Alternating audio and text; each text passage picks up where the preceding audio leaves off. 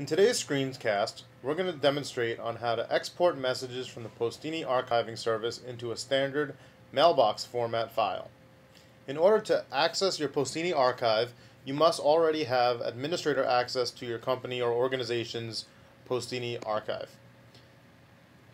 I'm already logged in here under administrator, and I've already entered in a search query that we're going to pull a 10 message query out of the Postini archive. We're going to go ahead and search the archive.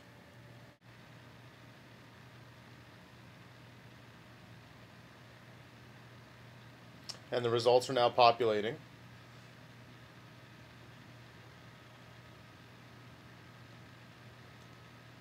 Okay, here are the 10 messages that we chose to select out of our archive for this demonstration. Now, in order to get these messages outside of Postini, we'll drop this box down and we're going to go to Export All Messages. Now we can name our job. Test Export.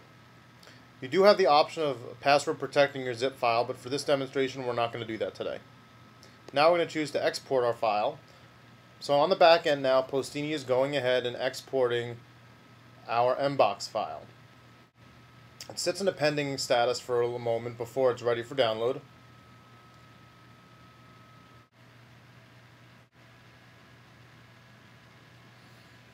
Now the file is ready for download, so we click on this icon right here to set it up for export, and now we have to enter in our host information as to what FTP server we're going to be transferring this file to. So let me go ahead and just enter in this information here.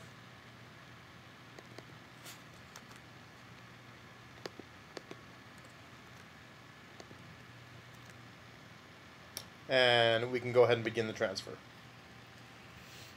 Now Postini is going to go ahead and connect to our FTP host. And as you can see, since it's a very small file, the transfer has already been completed.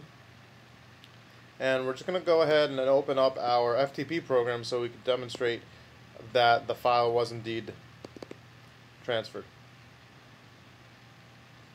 Let's go ahead and refresh this here. And here is our test export right here. Test export. So now we can go ahead and we can download the zip file.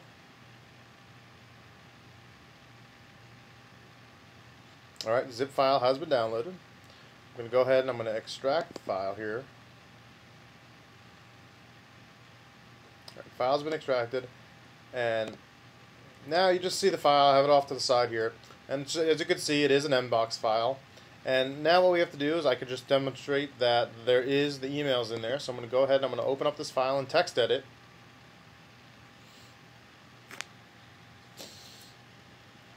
Alright, and we're just going to open this file here. And you can see the email information has been transferred into this text file with all the headers and all the information that is attached to every email. And that is basically the whole export process from Postini.